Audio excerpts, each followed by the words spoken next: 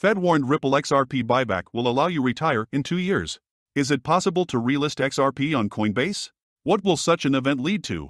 We will answer these questions in today's video. The current price of XRP for today is $0.35 and the trading volume for 24 hours is $136,000,000 We are updating our XRP price in US dollars in real time. XRP has dropped 30% in the last 24 hours. Welcome to the Rich Club channel. If you like this video, don't forget to like it and subscribe to the channel. Do you think the analysts are right about XRP? Write the answers in the comments. Giving away 500 XRP at the end of the week. One random subscriber will receive XRP coins.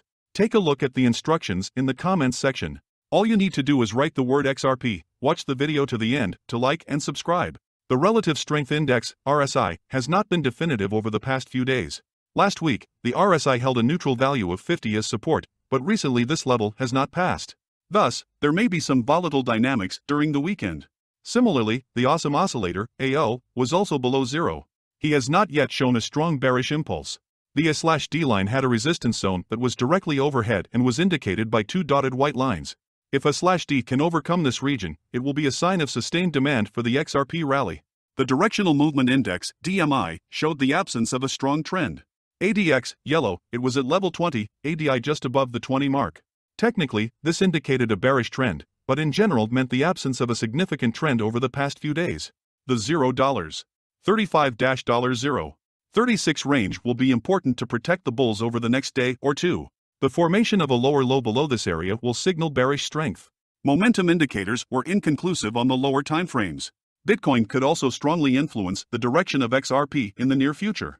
Ripple objects to the Securities and Exchange Commission's plan to request additional pages and time to respond to additional amici curiae briefs in the ongoing lawsuit. Ripple objects to the SEC's suggestion that the SEC will request additional time or pages if other amici curiae submit summaries. This is another obvious attempt to further delay the consideration of this case, and the court should reject it. The SEC noted that it does not take a position on the Chamber of Digital Commerce's request to file an amicus curiae brief in the lawsuit.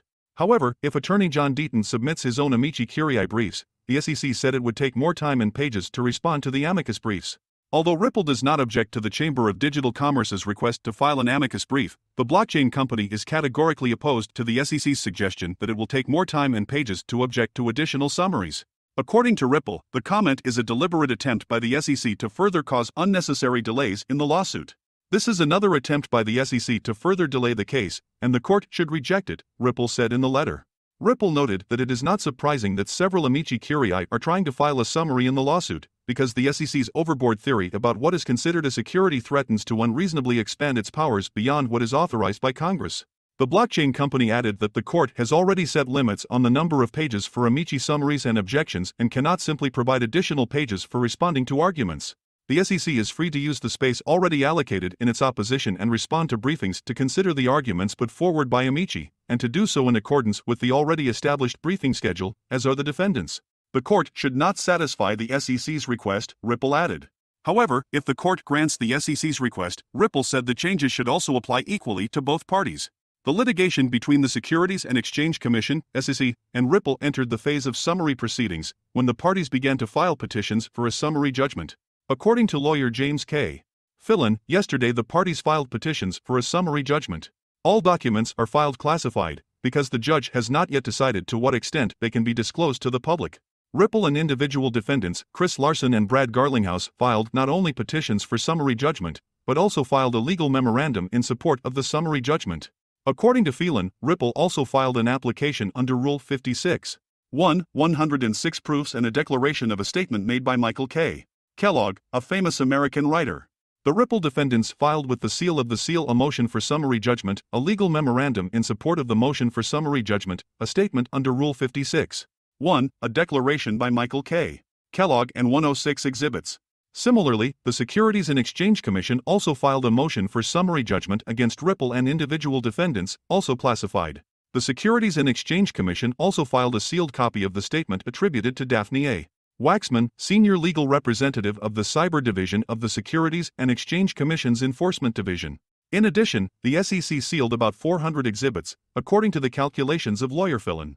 Attorney Phelan stated that the Securities and Exchange Commission also filed a memorandum of law supporting summary judgment and a Rule 56(1) statement, along with statements by Jorge G. Tenrero and Layden F. Stewart. Since then, the SEC has filed its memorandum in support of its motion for summary judgment, statements by Jorge G. Tenrero and Layden F. Stewart, a statement on Rule 56(1), as well as hundreds of additional documents. Screenshots of the documents are below. It is noteworthy that all these petitions were filed yesterday under seal, classified, until the parties meet and confer to determine the necessary corrections that will be made.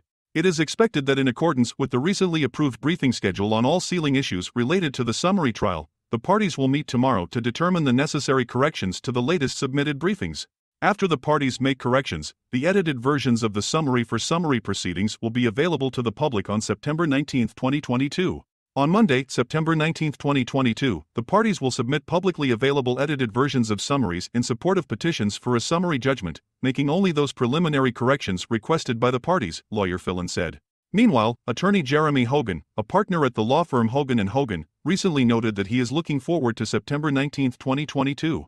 He said that this date will be notable as XRP holders will see several hidden details of the trial. Unexpectedly for everyone, Ripple and the Securities and Exchange Commission publicly filed petitions for summary trial over the weekend, although they were expected only today, September 19, 2022. Breaking: Ripple Labs, Brad Garlinghouse and Chris Larson file motion for summary judgment seeking judgment as a matter of. Breaking: SEC files motion for summary judgment. The parties filed the petition separately in the Southern District of New York. The SEC built its argument on the premise that buying XRP in a joint venture makes the cryptocurrency an investment contract, that is, a security that should be regulated by U.S. securities laws. In addition, the SEC claimed that Ripple lured many investors to buy XRP, making them believe that they would make huge profits in the future, thereby implying that the cryptocurrency is a security. On the contrary, the defendants Ripple, Chris Larson and Brad Garlinghouse said that regulators could not prove that investors bought XRP, relying on the company to help them make a profit, since there was no agreement. According to Ripple's lawyers, token holders usually profit from the asset due to the forces of supply and demand. Based on this, XRP holders have no right to claim profits from Ripple. In addition, they cannot accuse the company of any violation if it does not profit from XRP, Ripple added. Ripple executives and observers of the case have already expressed their opinion on the petitions filed. According to Garlinghouse, CEO of Ripple, it is obvious that the SEC is not interested in applying the law in this case, adding, they want to redo everything in an unacceptable attempt to expand their jurisdiction far beyond the powers granted to them by Congress. Today's filings make it clear the SEC isn't interested in applying the law.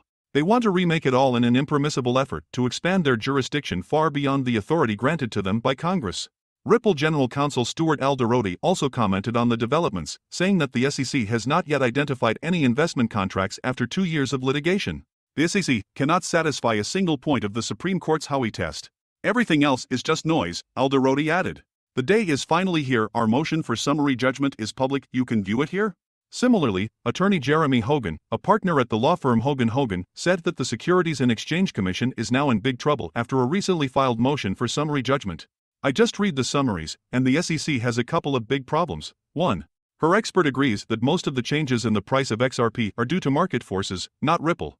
The Securities and Exchange Commission has failed to record that any of the XRP buyers have heard Ripple's alleged marketing pitch, a big problem because it has the burden of proving everything here. Video tomorrow. I just read the briefs, and the SEC has got a couple big problems. 1.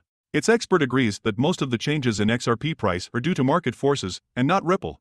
Ouch. These types of concessions are perfect for summary judgment. Next court dates. Ripple has almost a month to file an objection to this set of petitions, and it is expected that the summaries of objections will arrive by October 18. It is expected that the answers to them will be received by November 15, by which time all the briefings will be completed, and the judge will wait for the final decision of Torres. James K.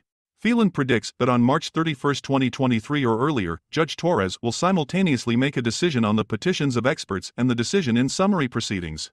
What do you think are the prospects for XRP in 2023? Write your forecasts in the comments. Thank you for watching this video to the end. Please do not forget to like it and subscribe to the channel so as not to miss the release of new videos, and do not forget about our contest. Write in the XRP comments to add 500 XRP to your account.